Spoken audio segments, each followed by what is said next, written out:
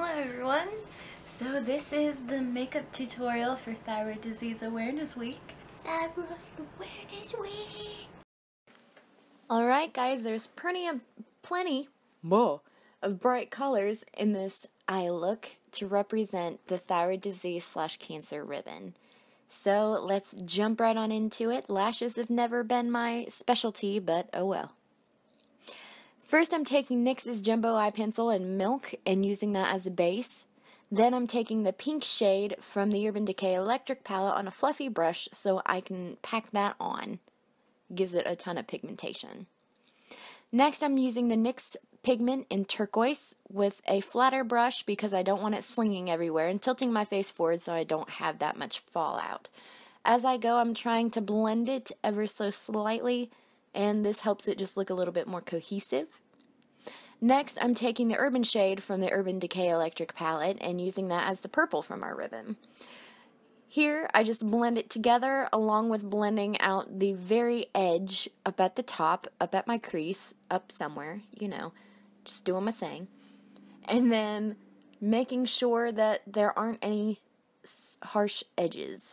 Next, I take the same three colors and put them on my lower lash line. Just a nice same order. Next, I line my waterline with a black gel liner. And then I take that same liner and draw a thin line across the top. Well, it was supposed to be thin anyway, but you know, it helps hide the lashes. Next, I'm doing mascara on both the top and bottom. Then I'm taking some falsies and putting them on. Stutter, stutter, stutter. I've never been good at false lashes. I'm trying to practice and get better at it.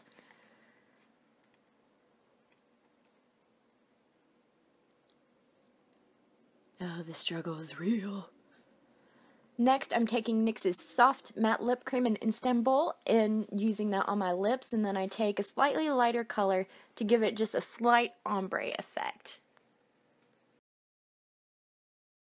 I hope you guys enjoy this video, and I have plenty more coming at you soon. Before you go anywhere, I just wanted to give you a slight rundown about the story of the tattoo that is on the right side of my chest. So, enjoy! It says, "What made me tough almost killed me, but I survived." And that is about my thyroid disease struggle. And my fiance got it for me on the 1-year anniversary of my diagnosis in 2015. So it needs touched up, but I still love it. It's very, very, very important to me. So just thought I'd share that little tidbit with you guys. Now I guess we should do some special shots of the makeup, because I'm so darn cute.